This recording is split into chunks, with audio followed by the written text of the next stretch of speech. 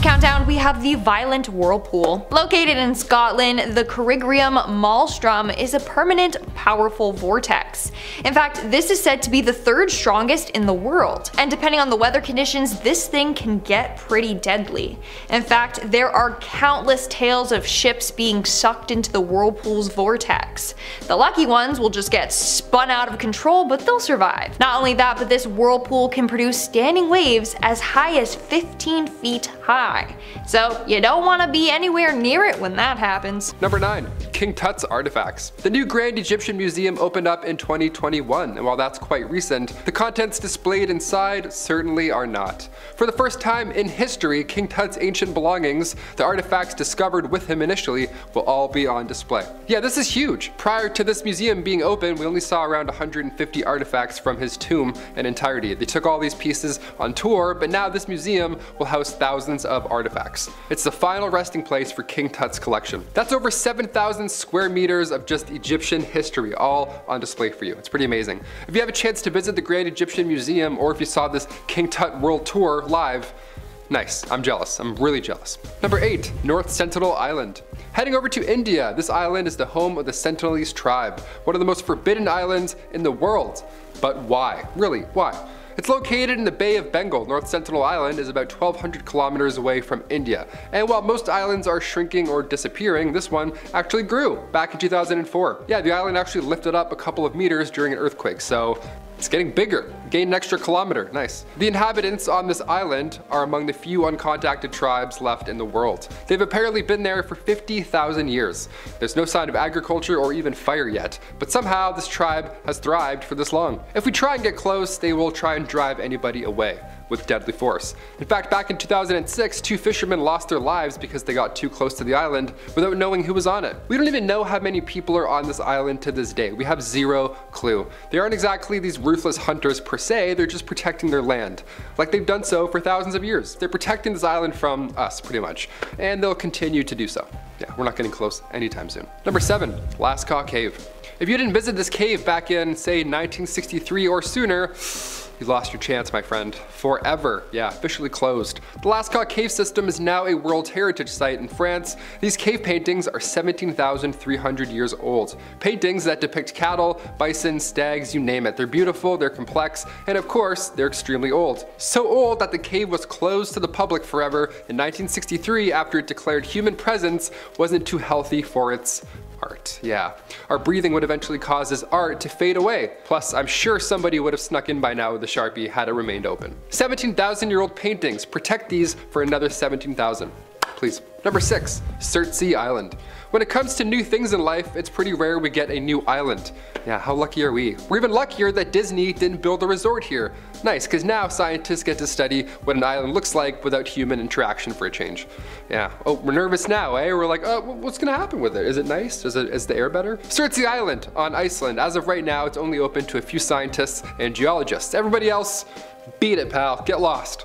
It was born from a volcanic eruption back in 1963, coincidence, at the same year that the caves closed. And scientists all have one rule on this island. No seeds, nothing. Choose something else, anything else, please. One guy accidentally pooped out a tomato seed and almost lost his job. The guy almost ruined the whole operation because he ate a tomato. What a stressful job. Better hold it, I guess, if you work there. Number 5, Niihau Island. Located in Hawaii, this beautiful island is also not a sandals resort. Yet. Nice, that's good stuff. What do you know? In fact, the population of this island is only a whopping 170. It's also referred to as the Forbidden Island, and it was bought back in 1864 by Elizabeth Sinclair, and it's been privately owned since. Hence the small population. The thing is, in 1952, the polio epidemic hit the islands and a ban was put in place. So now you couldn't enter the island or leave. Yep, better pack your nicest flip-flops, buddy, you're staying. Nobody got sick, which is a good thing, but now if you want to enter the island or whatever, you have to gain special access, which is a lot harder than it may seem. Even if you're extremely rich, you can't just buy your way onto this island. There's something going on there. For now, we'll just, observe from a bush from afar. We'll just sit there with a telescope and have FOMO. Number 4, the Shanghai Complex. Most of the details on this one are still unknown. How fun is that? Nice. We love a nice mystery here on Top 10. The Shanghai Complex is a massive underground bunker, as you could have guessed. It's It's supposedly able to fit 200,000 civilians comfortably. Yeah, it's over 1 million square feet, and it was built in case a nuclear attack were to ever happen. Probably a great call, probably some good stuff. This was a newspaper article back in 2006. Now imagine reading about this one morning while you're having your coffee, just all of a sudden an underground bunker. You're like, do we get tickets? How does this work? The Shanghai Morning Post touched on the new complex, saying it's got massive protective doors, everything you need, electricity, great ventilation. It can fully support life for 2 weeks. And yes, it's very secure. No one's getting in or out. Number 3, Svalbard Vault. Over the pandemic, I spent a lot of time playing video games. And a lot of these games always have a similar theme, I realized. Always like a post-apocalyptic, a lot of survivors and vaults. I'm referring to Fallout. That was definitely my go-to game. It's stressful but engaging, and in real life we have a global seed vault, and it's deep in the Arctic Circle on the island Spitsbergen. It's this massive bunker that has since been deemed the Doomsday Vault. That's nice. That has a nice ring to it. Sounds calming. This is where humans will store food crops. Like all of them. It contains 100 million seeds, so if the Earth all of a sudden were to get wiped out by White Walkers or all the ice melts, something bad happens and we're all doomed, well, this vault will be good to go long term. All that water that has since, eliminated humanity, plenty of hydration for future crops.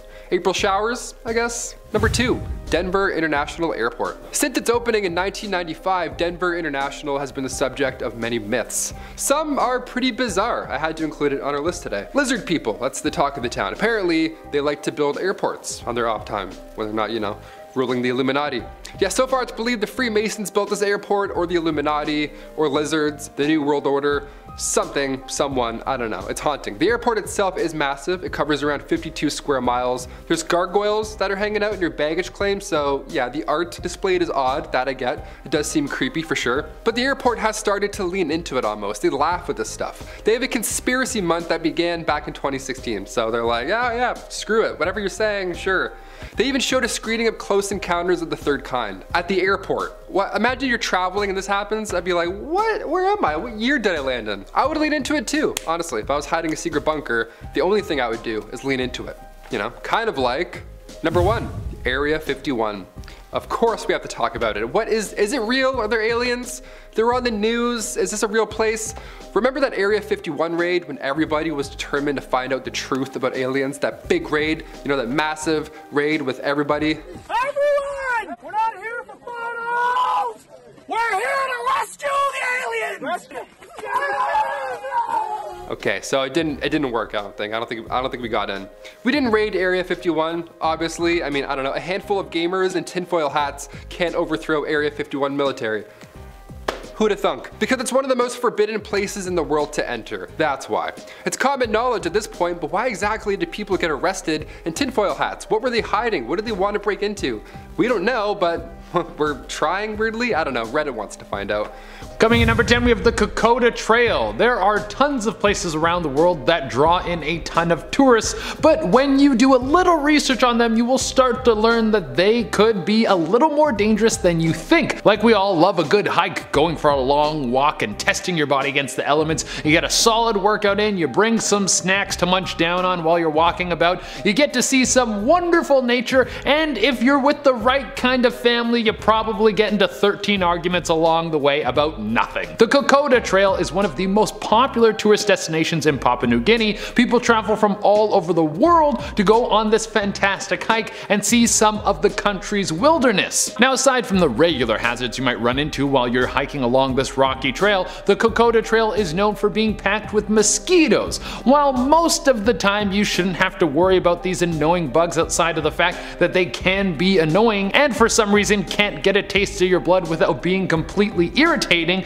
the mosquitoes there are packed with malaria. Yeah, you don't want to be catching that sickness while you're hiking around in the wilderness. It will quickly make you sick. On the bright side, you can take some malaria medication before you go over to the country to make sure that you won't catch this sickness. On the downside, malaria medication apparently gives you some wicked nightmares. So you won't get sick, but you might see a bog monster with a clown head and devil wings eat your whole family before it bursts into a million spiders while you're fast asleep. In our 9th spot, we have the Underwater Memorial. The Sunken Crosses of Malpique is an underwater graveyard located in Spain.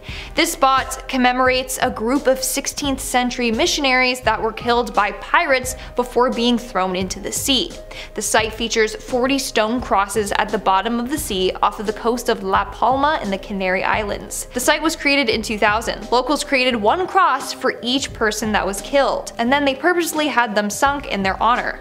So it is literally an underwater graveyard, which is cool, but it's also creepy at the same time. It is now forever a site to remember the horrors that happened to these people. Moving on to number 8, we have Jason Voorhees. Imagine you're swimming along in a lake minding your own business when all of a sudden you see Jason from Friday the 13th chained to the bottom of the lake. I don't know about you, but I would become like Michael Phelps and just speed swim my way out of that ocean. Here's the thing, there is a Jason at the bottom of a lake. Turns out that someone put a creepy statue of Jason Voorhees at the bottom of a lake in Arizona. The chains around him add a creepy touch as well. Turns out the statue was placed in Lake Pleasant in 2018 by a diver named Zachary Nagy. According to him, it took weeks upon weeks to make. When asked why he did it, he said that it is common for divers to place objects underwater, kind of to act like a marker. Apparently there's a poker table, fake skeletons, even a Christmas tree down there as well. But this one is definitely the creepiest. It must have given some of the divers quite a fright when they first swam into it. Now, Lake Pleasant Regional Park supervisors as well as local officials instructed Zachary to remove the statue. He didn't end up doing so though. But the creepiest part? When they went down there to remove it themselves, it was nowhere to be seen. Moving on to number 7, we have the underwater Stonehenge. England's Stonehenge is a pretty mysterious site. There's a lot we don't know about it, like how was it built, what was its purpose, so on and so on. Well, it turns out that there is a Stonehenge located underwater. It can be found at the bottom of Lake Michigan. There are a bunch of random rock formations that scientists have been struggling to explain, but it's believed that they are thousands of years old. What makes it even weirder is that on one of these stones, they discovered a carving of a mastodon, a relative of an elephant that went extinct like over 10,000 years ago. So they're like, maybe this structure has been here since the last ice age. We really don't know how old they truly are, who built them, and why. In our 6th spot, we have the massive shark statue. So it appears as if divers enjoy giving other divers heart attacks. This time, someone placed a giant shark statue underwater. Holy, if I saw that thing, I legit would have a heart attack, or I'd probably just choke on the water and drown. The shark can be found in Lake Neuchatel in Switzerland. This is 10 times scarier than Jason. Like at first glance, it looks real. We're now at our 5th and halfway mark with the Sunken Sculpture Park. Located in the Caribbean just off the coast of Grenada, you will find a number of underwater statues. Some of them include life-sized casts of local children or a ring of people holding hands. Nowadays, the sculptures are covered in vegetation and in barnacles. The ocean has completely claimed them. So I won't lie, it looks pretty creepy, but it definitely is a place to see. In our 4th spot, we have the Dead Humans. Now, this is a very undeniably creepy art site. Located just off the coast of North Africa in the shallow waters around one of the Canary Islands, you have 200 human figures laying dead on the ocean floor. This was an art installation trying to highlight global warming. All the dead humans are said to be victims of global warming. This site is called Human Gyre and it is open to the public if you wish to dive down and see it for yourself. If you do, you'll see a ring of humans stacked on top of each other. If I dove down and I didn't have a warning about what this was, I would literally think that it was a portal to hell or something. Coming in at number 3, we have the Dragon's Triangle. The Dragon's Triangle, or the Devil's Sea, or the Pacific Bermuda Triangle, is an area where a number of different ships and military vessels have gone missing, which is why it's considered the Pacific Bermuda Triangle. Fun, not so fun fact, it is considered one of the most dangerous marine locations around the world. In 1950, a team of researchers exploring the area set out, and they never returned home. Their bodies were never found. And over the years, a number of US and Japanese ships have gone missing in that area. One time, 9 American ships went missing in that area on a day with perfect weather. To this day, they haven't been found, and we literally don't know what happened to them. Moving on to number 2, we have the Mariana Trench. The Mariana Trench is located in the western part of the Pacific Ocean, and it is the deepest part of the ocean. It is about 2,550 kilometers long and 69 kilometers wide. The exact depth, though, is unknown because we haven't been able to get to the bottom of it, which makes it pretty creepy. Scientists say that there could be sea creatures down there that we have never even heard of, but we won't be able to find out because we can't get down there. It's so deep that apparently if you take Mount Everest and put it in the trench, its summit would still be underwater by more than 2 kilometers. So yeah, it's really deep and creepy. And in our number 1 spot today, we have the ghost ships. Now, there is an area in the ocean rumored to be incredibly haunted, and this is located just adjacent to the Bermuda Triangle. How fitting. So this is the shoreless Sargasso Sea. There's no shoreline, hence its name. Its boundaries are ocean currents. Not only is it filled with seaweed so thick that it floats on the surface of the water, but it's haunted. A number of people have spotted long lost ships floating in the area. When they pull up to it, no one is on board. Not only that, but others have claimed to see faces appear in the seaweed, as if someone was trapped in the ocean looking up at them. How creepy is that? Kicking off the list at number 10, WikiLeaks.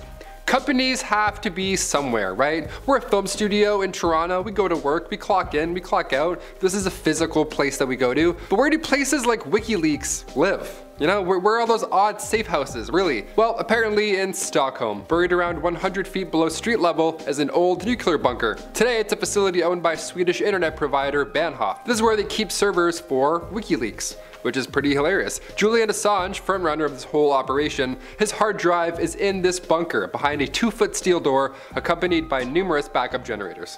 This guy will never get bored. If Netflix ever goes down, he's good. He's got like 2 weeks of movies. In our number 9 spot today, we have the Alaskan wilderness. Chris McCandless is someone I have talked about before on this channel. He is the man who inspired the book Into the Wilderness. In 1992, while hiking through the Alaskan wilderness, Chris came across an abandoned bus in which he set up camp. Unfortunately, he later found himself trapped in the wilderness due to the rising water in the nearby river, and this bus became the place that he passed away. Since the release of the book about his life in 1996 and the subsequent film by the same name, Chris's story inspired many people who wanted to live life in a way that Chris did, or they just wanted to travel to the bus and see the things that Chris saw. Either way, this bus has proven to be quite a dangerous tourist attraction, as many people have found themselves in a similar situation to the one that Chris was in. The nearby river has proven to be fatal for many people who have tried to cross it, which is certainly not the legacy Chris was trying to leave.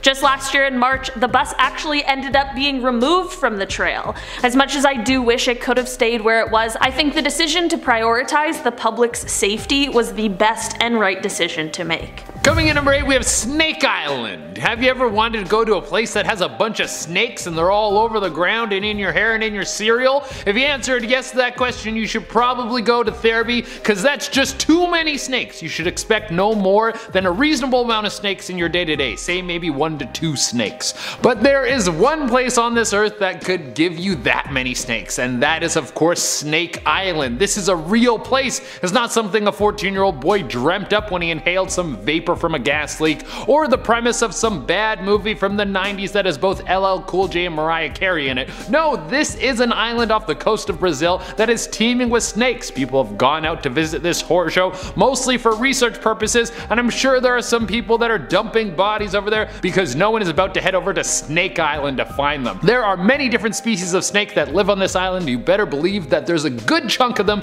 that are poisonous. I couldn't think of a worse travel destination. Not only would you you'd be attacked by snakes the entire time, but no one would come to the island after to recover your body because it would be too dangerous, and there would be a good chance that your corpse would be munched on by all the slithering demon creatures that call this place home. In our number 7 spot today we have Death Road. North Youngest Road has the nickname Death Road, and honestly, when you just look at it, you can totally understand why. This 69-kilometer road is full of hairpin turns, and of course it is on the side of a mountain. Not to mention the fog, landslides, and waterfalls. It was so dangerous that until 1994, there were at least 300 drivers a year who were getting killed on this road. This road connects the Amazon rainforest to the capital city, so it was happening very often that salespeople would cram into trucks or buses filled with their wood and crops in order to try and sell them. The issue, however, was that these sharp turns were not wide enough for these larger vehicles, which would of course lead to them falling off the edge of the cliff, which was always fatal. There have certainly been steps taken to make the road slightly more safe for tourists, but it still remains one of the more dangerous places in the world.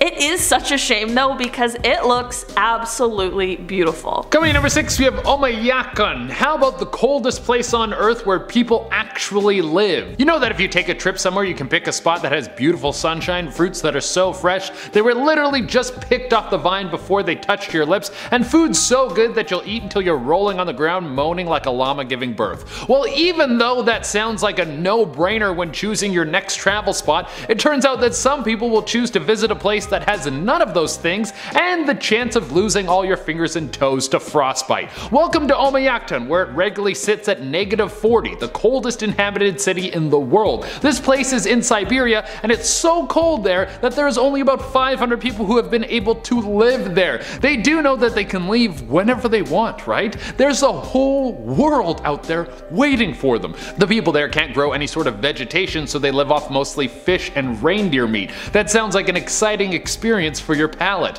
One of the biggest tourist attractions there is a massive thermometer that shows exactly how miserable you should be every day. And one time it got so cold that it broke. Also, if you want to leave, you better plan ahead because the closest airport is 500 kilometers away. In our number 5 spot today we have Bikini Island. Bikini in the Marshall Islands was once inhabited by around 170 islanders until 1945 rolled around. The US president at the time, Harry Truman, ordered that the military continue to test nuclear weapons just in case they were needed in the future, since this was just shortly after the end of World War II. Unfortunately, Bikini was the place that was chosen to be the testing site, since all planes and ships traveled on routes that weren't close to the area. The residents of the island were asked to vacate for the good of mankind and to end all world wars, to which they of course obliged, under the impression that they would one day be able to move back. In 1954, the military detonated one of the most powerful weapons, Castle Bravo, which was 15 megatons, which is extremely large. This, combined with the 22 other nuclear weapons that were dropped, the island saw some extremely deadly levels of radiation that left the residents unable to return until the 70s. But of course, just shortly after this, they realized that there were still higher levels of radiation than they thought, which left the island unsafe to live on. Bikini still remains uninhabited, but apparently there are people who try diving into the water surrounding it, but I just don't think I'd take that risk. Coming in number 4, we have Oak Island. Do y'all like treasure? Heck yes. Do y'all like spooky stories about treasure? Heck yes. Do y'all like getting stuck in a trap while you're trying to find some treasure and then being lost to the world you know? Well, that's what's been going on over at Oak Island for years. If you don't know, there's a place called Oak Island that apparently has a massive treasure on it, and no one has been able to find it. Treasure hunters come there all the time to try and dig up the booty, but here's the thing. There's a bunch of booby traps on the island. So many that people have actually lost their lives while trying to find the treasure. So be careful if you ever head over there, because you never know what sort of defenses could be hidden to protect the treasure. Coming in at number 3, we have the Paris Catacombs. What did Paris do in the 18th century when they were overflowing with bodies? Well, they dug them all out of the ground and they built an entire tunnel system to put over 6 million people worth of remains down there. You can go visit them, and I bet there's no ghosts down there. There's even rumors that some sort of beast lives in the catacombs and eats people who gets lost, and there have been secret raves that take place, and no one knows if these raves are actually held by people who live on the surface or some sort of strange mole people who like EDM and live in the tunnels. Who knows? Coming in number 2, we have North Korea. I mean, do what you want with your life, but this place has always been sketchy to me. I mean, I would never want to go there because we have done so many videos on this channel about what might be going on in that country, and what if one of the Kim Jongs or someone in the government over there loves watching top 10 stuff? Then they saw one of these videos and they're waiting for when I cross and they arrest me. They lock me up in some weird prison and then that's the last you see of me. Yeah, that's not the way I want to go. Also, there's apparently a secret prison over there where they horrible things to people, and if you even want to get in the country, you need to get special permission. Also, I don't know if there's anything worth checking over there, so it would be risking it all for something that might not even be worth it. In our number 1 spot today, we have Mount Sinabung. Sumatra is an exceptionally popular tourist destination for a multitude of reasons, but one of the main ones is of course Mount Sinabung. It is obviously extremely beautiful, but the 8,000-foot tall mountain is a fully active volcano. It had a large eruption for the first time in almost 400 years in 2010, and ever since then, the 4 craters on this volcano have been very, very active. Since it's such a popular visitor destination, sadly when the eruption in 2010 happened, there were 2 people who lost their lives. You think this would be the only incident? But there were more lives lost when the volcano erupted again in 2014, and even more when it erupted again in 2018. There have been evacuations at other points during the years due to the fear of a large and catastrophic eruption. I feel like that's the downside to living in a place like this. It's obviously extremely beautiful, but then you just have to live life constantly on the edge, not knowing if your city is about to melt to the ground. The mountain still remains open for tourists, but you are urged to hike with a guide.